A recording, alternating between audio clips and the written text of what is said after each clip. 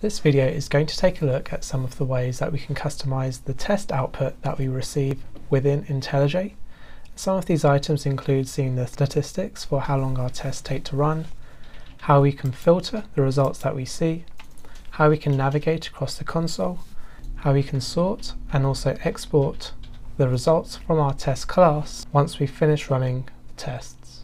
So to begin, I've got a test class from one of my previous videos. This includes 8 separate tests for a fairly simple test class, and I've run this test class all together, and we can see that all of the tests are passing on this left hand side, and each test will print out just a test number for us to track within the console.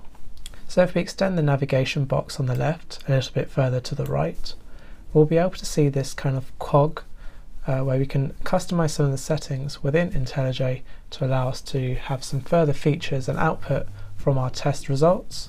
And what we will later see is that there's also a few shortcuts that we can have when we run our test to quickly diagnose the problems that we're seeing, and how we can also navigate across the code through our test cases down below. So the first point of feedback that we can quickly see is if we navigate to this cog item and select Show Inline Statistics. So if we select this, we can now see the milliseconds that it takes for each of our test cases within the test class to finish executing. So we can see the longest taken one was get CSV stats record, and that took 193 milliseconds, and the other tests are fairly negligible, below 5 milliseconds.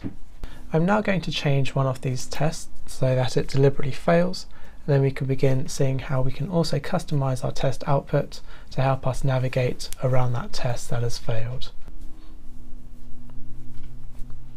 We can now see player name equal is now failing. So we can see each kind of test case has its own sort of log or kind of system output, and that might be the same for your tests where you have loads of different logs for when your test case is executing.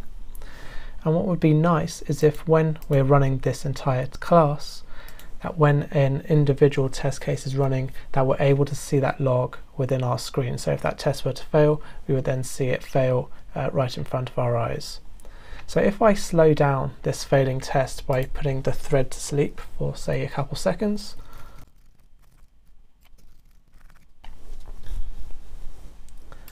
and if I change the settings to track running test, we will now be able to see the actual output from each test as it's being executed.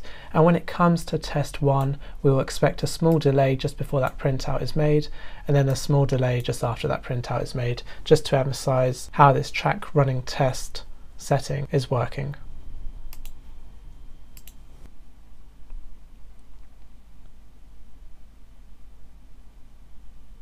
Okay, so we were able to see the console output for the player name equal method, and quite interestingly, on the left hand side we can now see that it's taken 4 seconds and 181 milliseconds to execute, and that's because of this thread.sleep lines that I've added to the test. So if we take a look at the console output, we have kind of the output from the test at the top.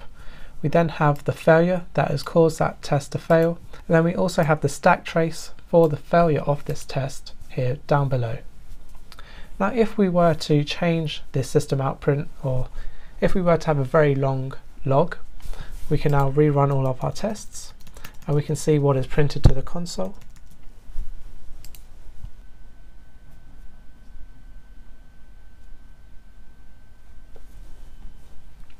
So what we can immediately see in the console is all of the logging that has come from our tests. So this is test 8 followed by test 1.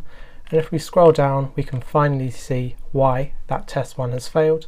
So we have the expected and actual values, and then we also have the stack trace. And then after that, we have all the other console output.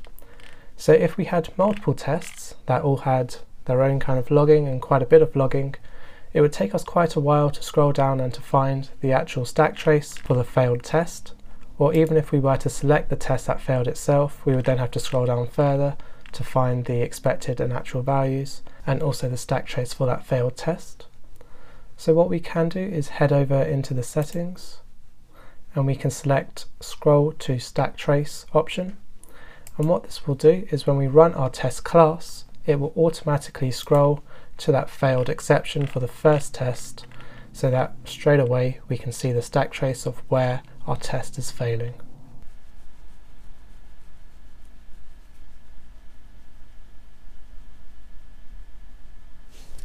We can immediately see that we're taken straight to the stack trace that has caused our first failing test, so that we player name equal.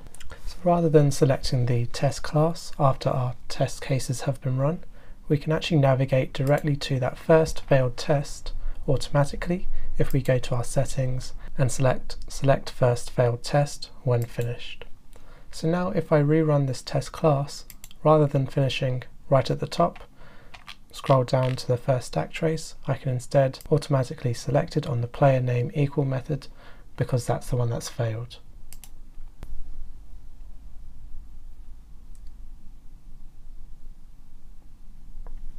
So we can see that this failed test has already been selected, and we're already scrolled down to the expected and actual value comparison and also the stack trace. So the next setting we're going to modify will concern this left-hand column that we see for after our test class has been executed. So we can see each of the tests which have been run and whether they've been successful or not. And if we're only concerned about the tests which have failed, we can select this tick icon at the top left, which will now filter out all of the tests that have passed. So I'm just going to clean up this failing test, and I'm going to cause one of the other tests to fail. And now if I rerun the test class, we can expect those two failing tests to only appear on that left-hand column.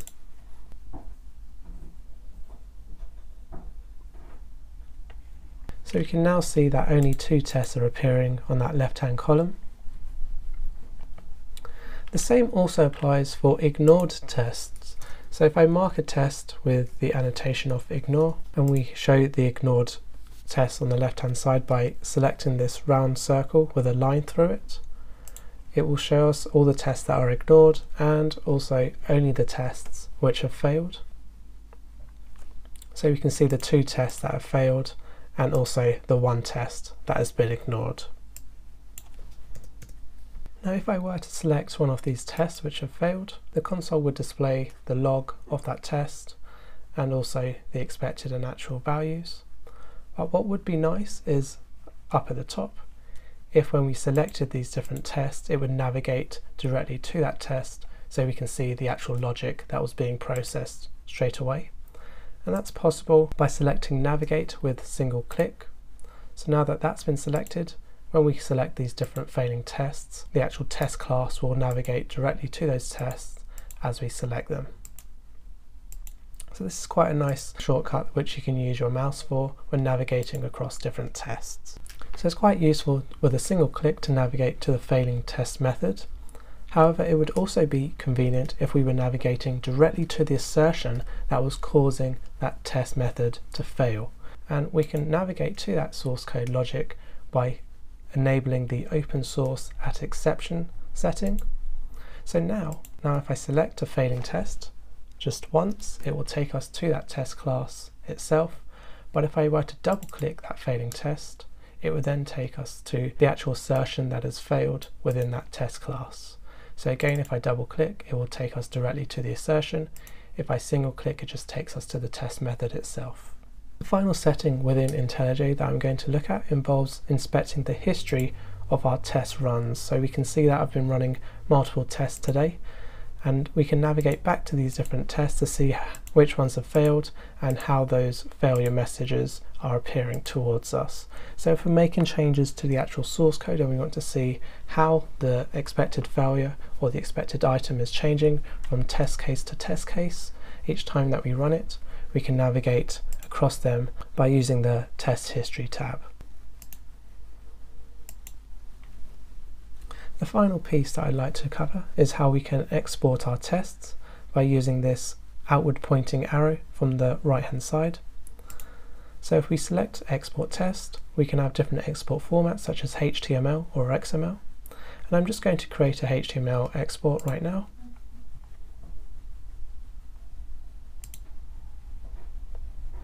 And then if I were to select this, we can then open it within our browser and we have a nice GUI to understand how our tests have failed and how they have passed. So you can see the number of tests which have been run, the number that have failed, and the number which have passed. Then it also provides us with the log output for why these tests have failed, along with some further statistics on how long they've taken to run. So that summarizes this video on how we can set up IntelliJ to create customized reports from our tests, and how we can also make navigating across our test classes much easier and efficient.